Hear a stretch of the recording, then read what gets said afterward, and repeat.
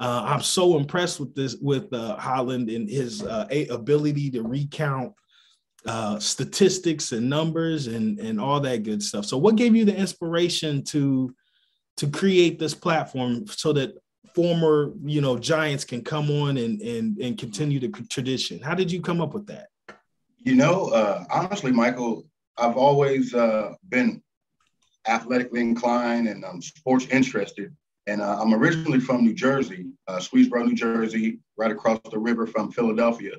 And when I moved to Marion in '88, it was that after Jay Edwards, it was the Recommendo Butler era.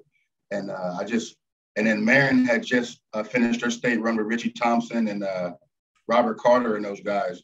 And I just became instantly entrapped in this whole Marion sports culture. So I've always been a historian of it. And as the years went on, I realized there was the great Ken Hill. And then there was, if you remember at the high school, they would film our games. And then we'd go hang out at McDonald's or Burger King. And by the time we got home, it'd be on the TV, and then they'd replay it Saturday morning. So I felt Greg Keaton does a great job now. But I felt like there was a niche where I could talk to some of the old athletes, get some of their old stories as far as bus rides and games and things like that. I love it, man. It's great for any old head that's played football. They hold on to those moments, and it's really awesome that you are going back and capturing those moments. So that's super dope, man. I'm sorry I cut you off. What were you saying? Oh, you're fine, brother. I'd also like to thank the Marion Public Library. That's where I go to get the bulk of my sports information and my stats.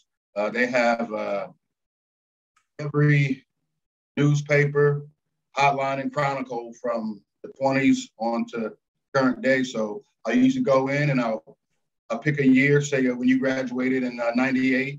So I'll go back to the '97 football season on the hotline and just read all the stats and all the stuff of the games. And it takes you back.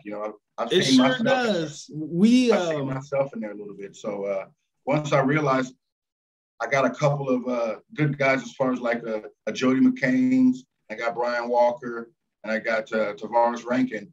And all three of those guys are doing big things in their own right. And I wanted to expand a little bit more. So I got interviewed a Tony Sharon, who was a big-time running back with you guys. And also I interviewed a Chip Ryan. I have to put the Chip one on. And also me and you got together last week. So it's really picking up. I've sent out a few invites and guys didn't want to talk about it, or guys are kind of hesitant on it. So it's not all peaches and cream. Some guys don't want those stories out there. Some guys can't wait to tell them. So as it grows, I think it's really going to be big, Michael. Just keep doing it, man. It's great. So I can tell you some great stories. So but most of those cats you just mentioned, I played with.